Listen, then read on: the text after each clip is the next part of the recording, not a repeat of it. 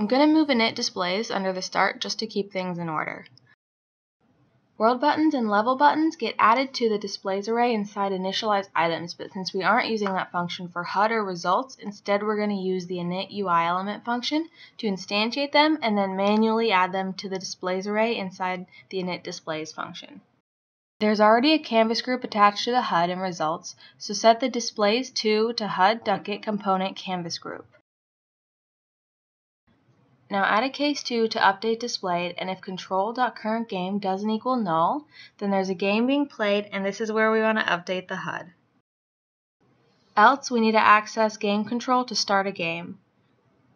You might have to go to game control and make start game public before you can call start game and pass in the level index. Now we can select a world, select a level, and doing so creates a game and displays the HUD. We updated world buttons and level buttons from inside the UIManager, but we're going to make a separate function for HUD and results.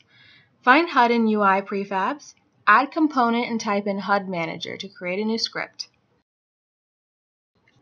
Then open it up and create text, score text, and high score text. Make sure to right-click text and resolve the error as always. Make another text named level text and game object named Projectiles display. In the start function, score text is equal to transform.findChildScore and getComponent text. High score text is a child of score text, so to initialize it, access score text transform findChild high score and then getComponent text. Level text is transform.findChildLevel, getComponent text, and projectiles display is transform.findChildProjectiles.gameObject. Make a public void update HUD that we're going to call from the UIManager. It takes in an int score, int high score, int level, and int num projectiles. Inside, set scoreText.text to score \n to go to the next line, and then score.toString.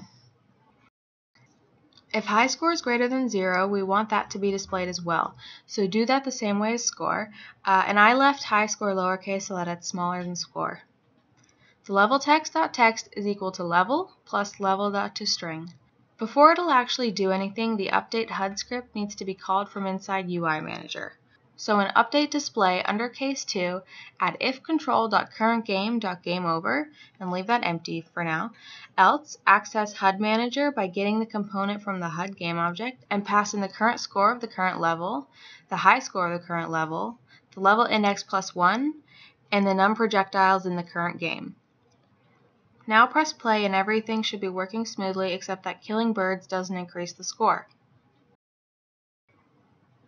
Inside target damage is where the bird dies, so add a game control variable and initialize it by finding object of type game control.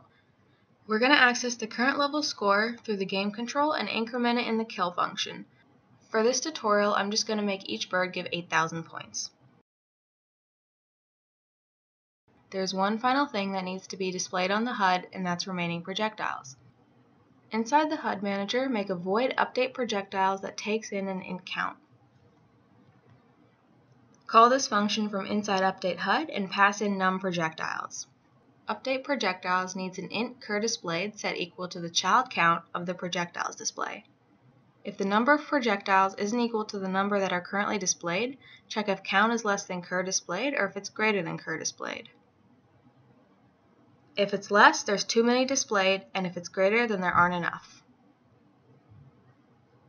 If it's less, run through a for loop where int I is equal to the amount currently displayed, I is greater than the actual count of projectiles, and I minus minus.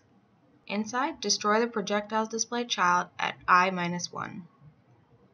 If it's greater, we need to instantiate more, and we're going to use the init UIElement function inside the UIManager to do this.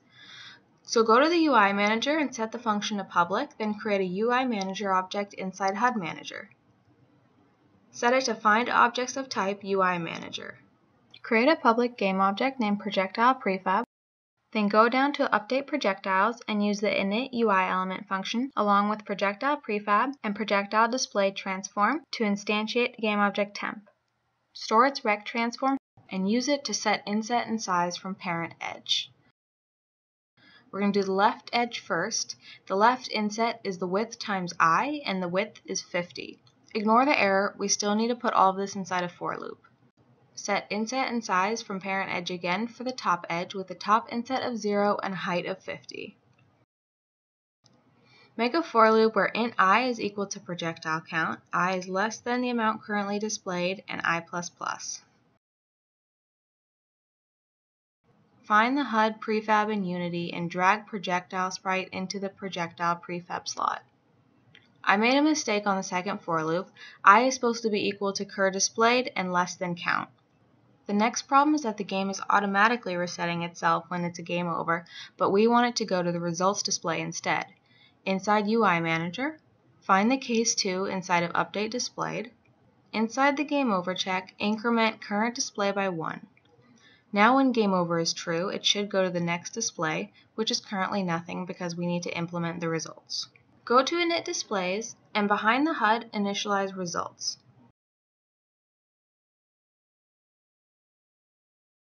Then manually add results as the final item in displays.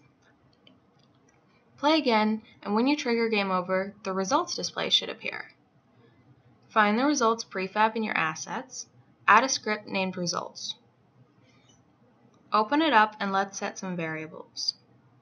Text level cleared text is where it'll display level cleared or level failed. Text score text and high score text. Button reset, back, and next. Game object stars, which holds all 3 stars, and game object failed, which is the sprite that appears when the level is failed. Now I'm going to initialize everything in the start function by finding the components within the results prefab hierarchy.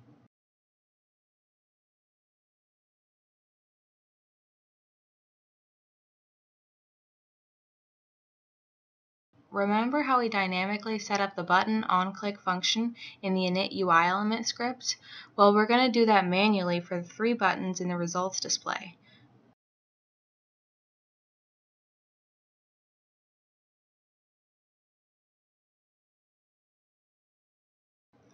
Once everything is set up in Start, make a public void update results that takes a UIManager as a parameter. Go into UIManager and make a public game object control with a get accessor that returns the private control. Back inside update results, make a level cur level set equal to manager.control.cur level. If manager.control current game num projectiles is greater than 0, then the player beat the level and still has projectiles left over. We're going to increment cur level.current score by the number of projectiles times 10k. We have a defeated variable inside of the levels class, but we need to add another bool current defeated that will return true if the current score is greater than or equal to 1 star and false otherwise. Now in update results, check if the current level was defeated. If that's the case, we'll set level cleared text to level cleared. Then add a check to see if manager.levelIndex is equal to the number of levels minus 1, meaning that it was the last level that was defeated. In that case, set level cleared text to world defeated and make next.interactable false.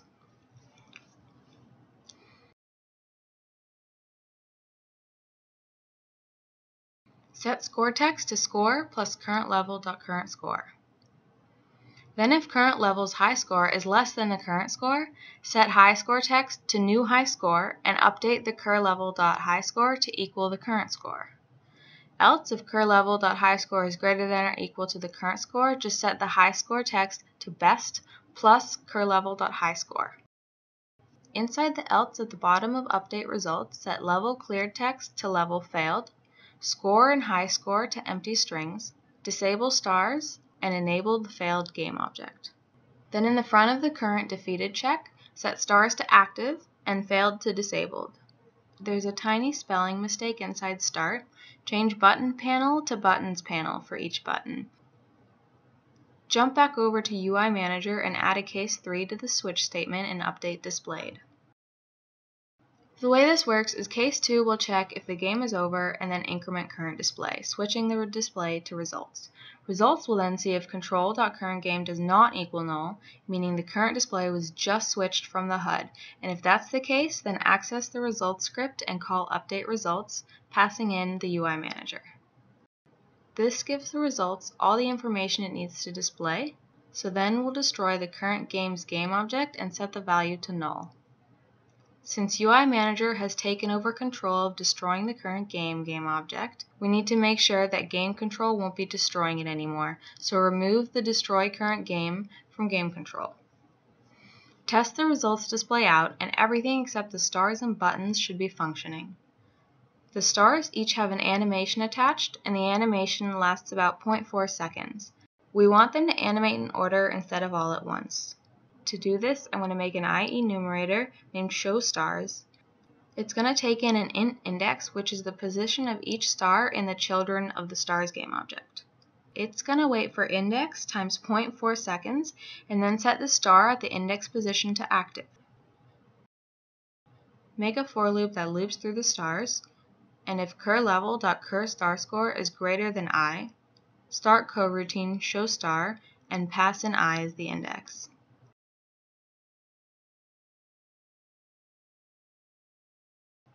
Then access the star at position I and set it to disabled so that by default the stars aren't visible. The animations for the stars should now appear and animate properly. Now we're going to add some stuff to the clicked function inside UIManager. Add an else if current display is equal to 3, then add if checks for each of the 3 buttons by checking b.name. If it's the back button, decrement the current display by 1. If it's the next button, increment the level index and set the current display to 2, which is the levels display. Else if it's the reset button that was pressed, don't change the level index and just decrement the current display so that it'll go back to a new game. When the player defeats a level, the next level should be unlocked. In update results, get the level at level index plus 1 and unlock it. Then set the next button.interactable to true. Then at the bottom, if the level was failed, but it hasn't been defeated before, we want the next button to not be interactable.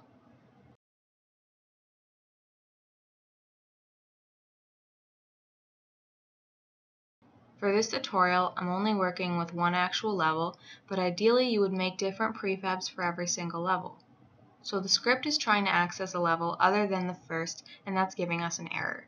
To fix this, just set the size of the level prefabs to the number of worlds times the number of levels, which is 60, and make sure that level 0 is in each slot.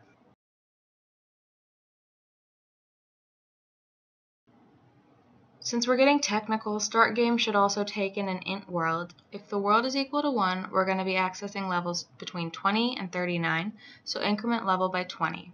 If the world is equal to 2, we'll be accessing levels 40 through 59, so increment the level by 40. Then pass world index into the start game call within the update displayed function in UIManager.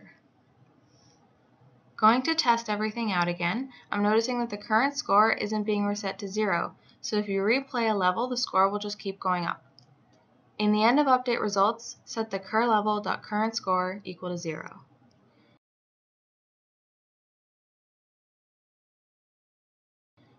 Now the high score text isn't disappearing. This is because we're setting it but not clearing it if the high score is 0.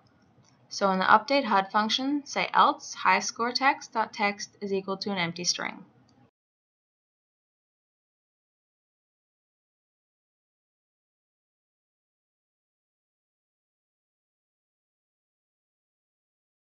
Now I'll make it so that if the backspace key is pressed, the current display will go back 1.